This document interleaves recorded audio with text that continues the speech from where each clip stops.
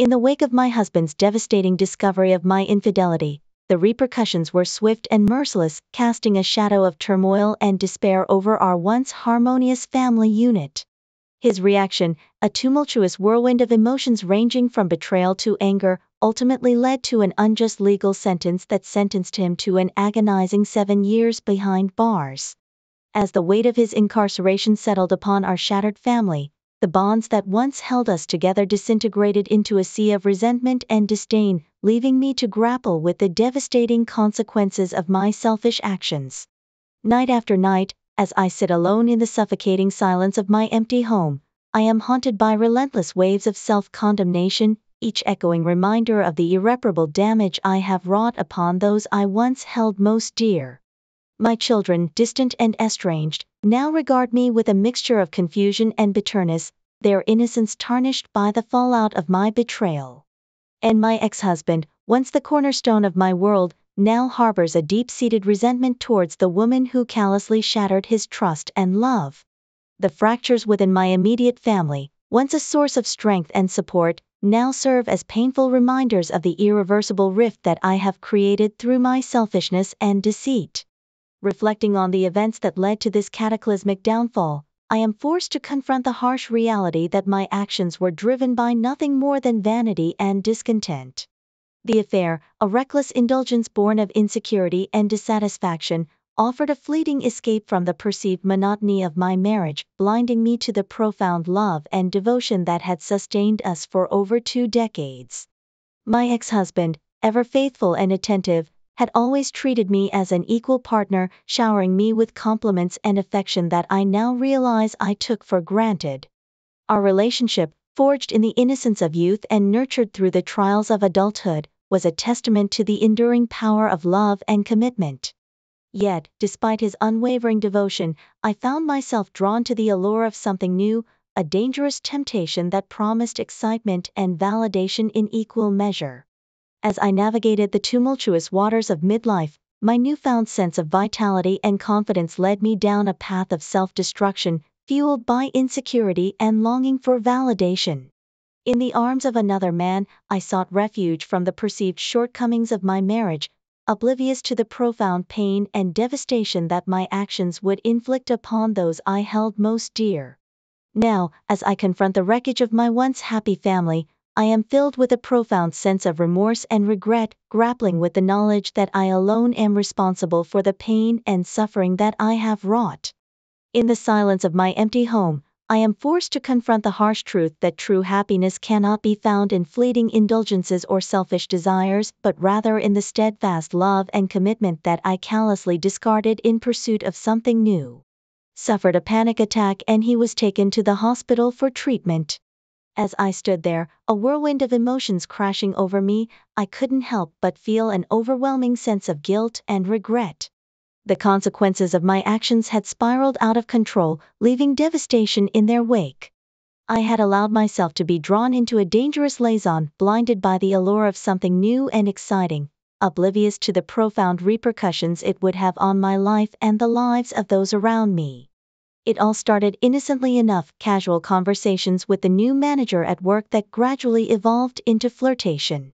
Despite wearing my wedding ring as a symbol of my commitment, I found myself unable to resist his advances, drawn in by his charm and attention. Before I knew it, we were sharing personal details about our lives, and he had become a constant presence in my thoughts. Looking back, I realized now that what had begun as harmless banter had morphed into an emotional affair, a betrayal of the trust and love that my husband had placed in me. Yet, in the throes of the moment, I remained blind to the damage I was causing, convinced that I could compartmentalize my feelings and keep the two worlds separate. However, cracks began to appear in the facade when my ex-husband started to notice that something was amiss. Our arguments became more frequent, fueled by my growing detachment and his palpable sense of unease. I pushed him away, unable to confront the truth of my own actions, instead redirecting my frustrations towards him. Then came the pivotal moment when my ex-husband attempted to kiss me, and I recoiled in disgust, not at him but at the guilt and turmoil swirling within me. It was a wake-up call, a stark reminder of the mess I had created, but instead of facing it head-on, I buried myself deeper in denial, convincing myself that it was all just a misunderstanding. But fate had other plans, and a week later, I found myself face to face with the new manager, intending to end things once and for all. Yet, before I could utter a single word, he kissed me, and in that moment, all my resolve crumbled, and I was once again ensnared in his web of deceit. What followed was a tumultuous 6-month affair, marked by secrecy and deception, as I found myself increasingly drawn to the excitement and novelty of something new, while my relationship with my ex-husband suffered. I distanced myself from him, criticizing his every move and demeaning him, blind to the pain I was causing. It wasn't until my brother confronted me about my ex-husband's deepening depression and thoughts of leaving that I was jolted out of my delusion. The gravity of my actions finally hit me, and I knew I had to make amends. I ended the affair, left my job, and resolved to show my husband the love and devotion he deserved. As the police arrived to arrest him, and paramedics tended to his injuries, I stood there, aghast at the destruction I had wrought. In that moment, I knew that there was no going back, no undoing the damage I had caused. All I could do was pick up the pieces of my shattered life and somehow find a way to move forward, haunted by the consequences of my actions forevermore.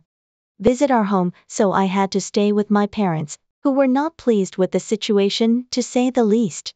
My dad's silent disappointment weighed heavily on me, while my brother's furious outbursts pierced through the air like thunderbolts of condemnation.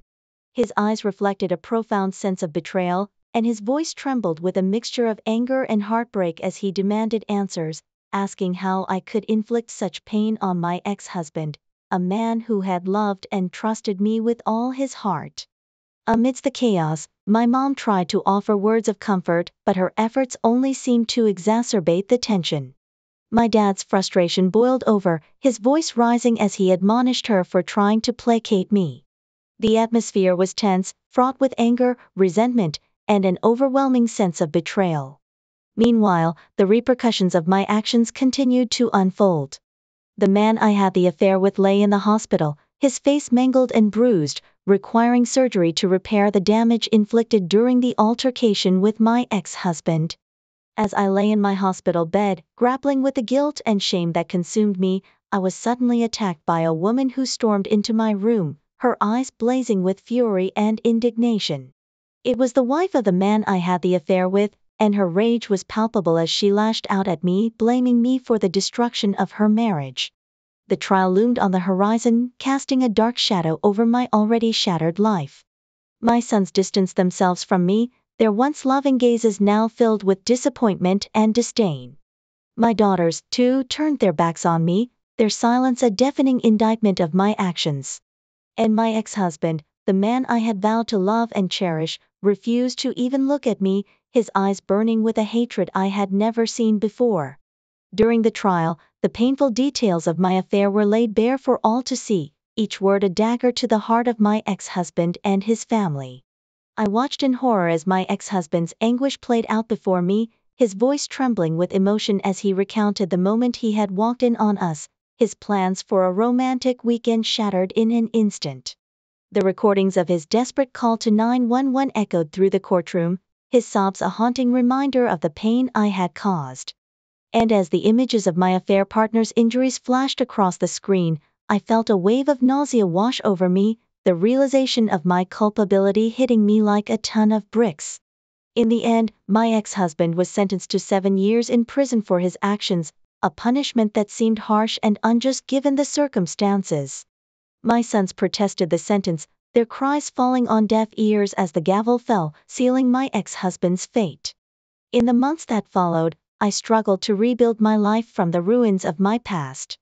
The lawsuits, the divorce proceedings, the financial hardships, each obstacle a painful reminder of the consequences of my actions.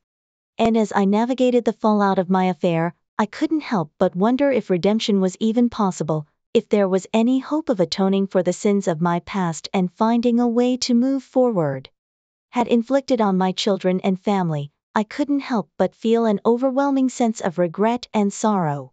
Each day seemed to weigh heavier on my conscience, the weight of my actions bearing down on me like a leaden cloak. My attempts to reach out to my ex-husband were met with resounding silence, his rejection echoing in the empty space of our fractured relationship. The letters I penned with trembling hands returned unopened, each refusal a sharp stab to my already wounded heart. As the days stretched into weeks and the weeks into months, I found myself drowning in a sea of despair, my tears mingling with the water cascading down my face in the solitude of the shower. The guilt that consumed me threatened to engulf me entirely, its suffocating embrace leaving me gasping for air. My parents, once the pillars of strength in my life, now found themselves torn asunder by the fallout of my indiscretions. My mother's unwavering defense of me only served to widen the chasm between us, while my brother's silent condemnation spoke volumes of the rift that had formed between us. In the depths of my despair, I entertained thoughts of vanishing from it all, of escaping the crushing weight of my guilt and shame. But even as I entertained these fleeting fantasies, a small voice whispered in the recesses of my mind, urging me to seek help, to confront the demons that plagued me. And so, with trembling resolve, I sought the guidance of a therapist, whose words cut through the fog of my despair like a beacon of light in the darkness. She helped me to see the depth of my betrayal, to recognize the extent to which I had taken my ex-husband for granted. With her guidance, I began to unravel the tangled web of my emotions, to confront the harsh realities of my actions and their far-reaching consequences. I came to understand that my ex-husband saw me not as a casual acquaintance but as his partner in life, the mother of his children, and the love of his life. As the seasons turned and time marched inexorably forward, I watched helplessly as my children drifted further and further away from me, their once bright eyes now dulled by the pain of my betrayal. And yet, despite the gulf that separated us, I refused to give up hope, clinging to the belief that one day, they would find it in their hearts to forgive me. And then, as if by some miracle, a ray of light pierced the darkness of my despair. In early May of this year, my children returned home, their presence a balm to my wounded soul. Though their initial reception was cold, I refused to be deterred, determined to bridge the chasm that had formed between us. In those precious moments, as we sat together and shared our hopes and dreams, I felt a flicker of hope ignite within me, a belief that perhaps, just perhaps, there was still a chance for redemption. And though the road ahead would undoubtedly be fraught with challenges, I vowed to face them head-on, armed with nothing but my unwavering determination and a newfound sense of purpose. The pain of the rift I caused them weighed heavily on my heart, intensifying my feelings of guilt with each passing day. Observing their smiles, their laughter, their easy camaraderie during dinner, it served as a poignant reminder of what we once shared, now lost to the abyss of my indiscretions. As August drew to a close, I eagerly awaited the milestone of my twins' senior year, a day that coincided with their 18th birthday, brimming with plans for a joyous celebration. Yet, their unexpected request to postpone the festivities left me bewildered, a stark indication that perhaps our journey toward reconciliation was far from over. In my quest for understanding, I probed gently for the reasoning behind their decision, only to be met with a response that struck me like a blow to the chest. "Because Dad is throwing us a party, and I don't want you near him," one of them uttered, the words hanging heavy in the air, punctuating the painful truth of their father's return. The revelation of his release, shrouded in secrecy, shattered the fragile illusion of progress I had painstakingly built, leaving me reeling in its wake. Tears welled in my eyes as I grappled with the harsh reality of their happiness stemming not from our healing but from his return. Their father's presence, once a source of comfort and stability, had become a wedge driving us further apart. Desperate for clarity, I sought to unravel the tangled web of emotions that threatened to engulf me, reaching out to my brother in a futile attempt to bridge the chasm between us. Clutching the letters returned to me over the years, tangible remnants of my unspoken remorse, I made my way to his doorstep, yearning for reconciliation, for forgiveness, for a chance to set things right. And yet, my pleas fell on deaf ears, his rejection a bitter pill I struggled to swallow. As I stood on the threshold of his home, tears streaming down my cheeks, I reached out to him, hoping against hope for a glimmer of recognition, a spark of understanding. But his silence spoke volumes, a stark reminder of the chasm that separated us, leaving me to grapple with the harsh reality of our fractured relationship.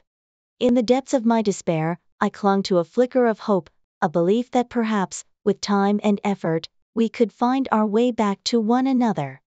And though the road ahead was fraught with uncertainty, I refused to surrender to despair, clinging to the belief that redemption was still within reach, if only we dared to grasp it.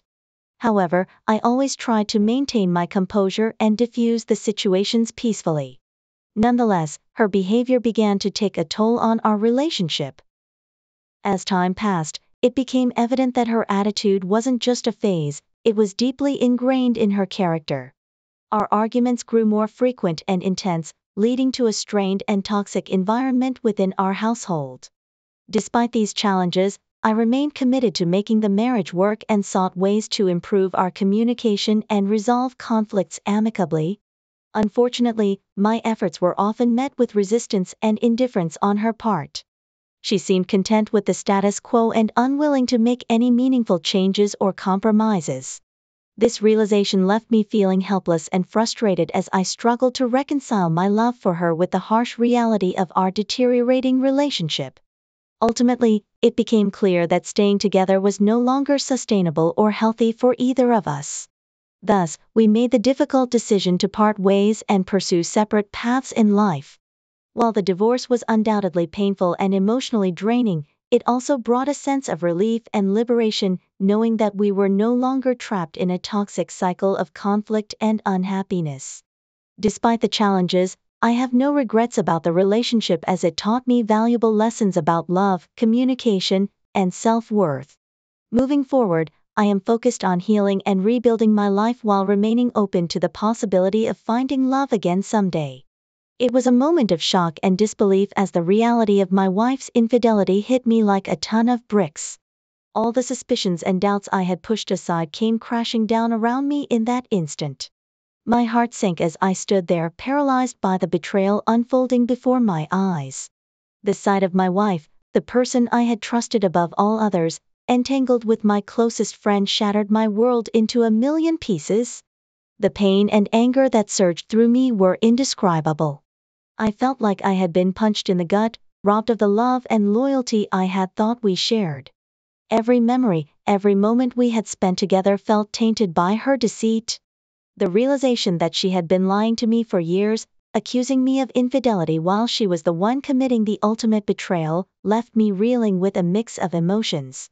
As I stood there, grappling with the shock of the scene before me, a whirlwind of thoughts and questions raced through my mind. How could she do this to me? How long had this been going on? Was everything in our relationship a lie?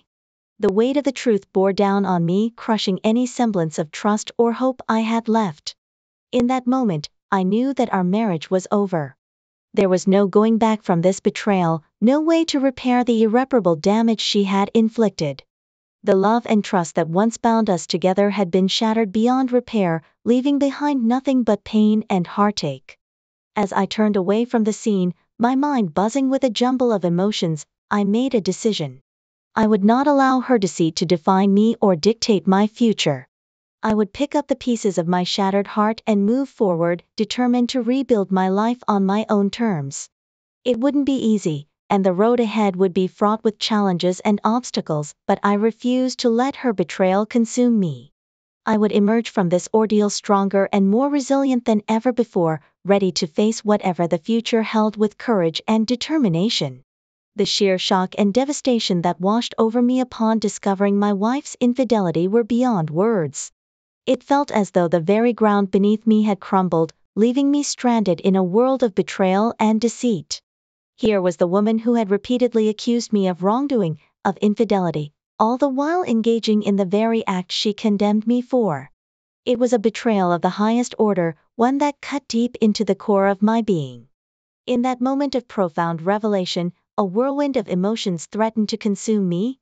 Anger, hurt, disbelief, they all surged within me, vying for dominance. I wrestled with the urge to confront them both, to unleash the full force of my fury upon them. But in the midst of that tempest of emotions, a small voice of reason whispered in the recesses of my mind, reminding me that such actions would only serve to exacerbate an already dire situation. So instead of confronting them head on, I made a calculated decision to gather evidence to capture the truth in all its painful glory.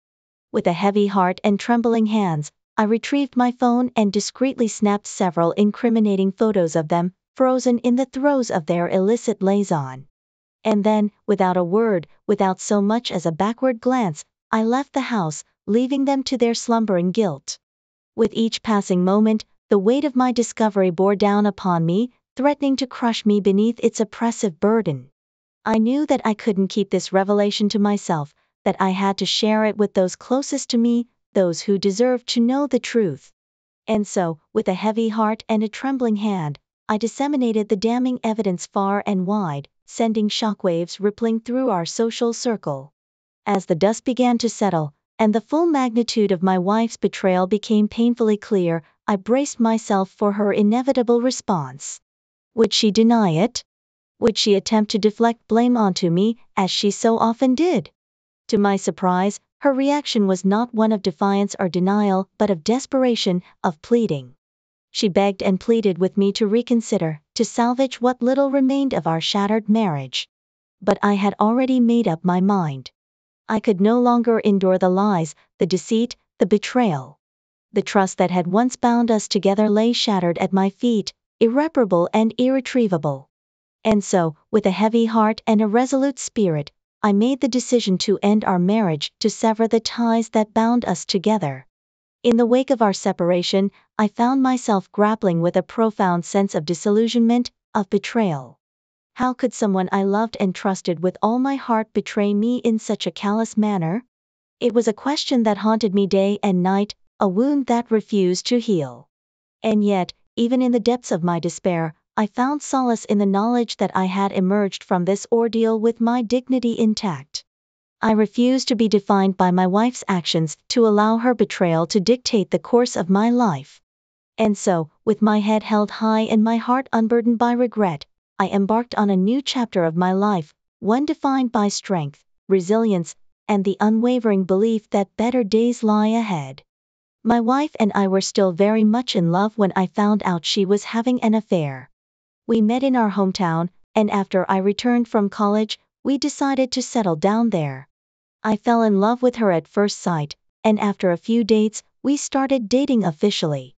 We got married after being together for a year and 3 months. Meeting and marrying May felt like a dream come true for me. She was the kind of woman I had always wanted to be with. She was hardworking, beautiful, intelligent, and a lot of fun to be around. Every day with her was exciting, and I cherished waking up next to her. May was also a passionate lover who cared deeply for me. Throughout our marriage, we rarely fought or hurt each other. We lived harmoniously, treating each other with respect.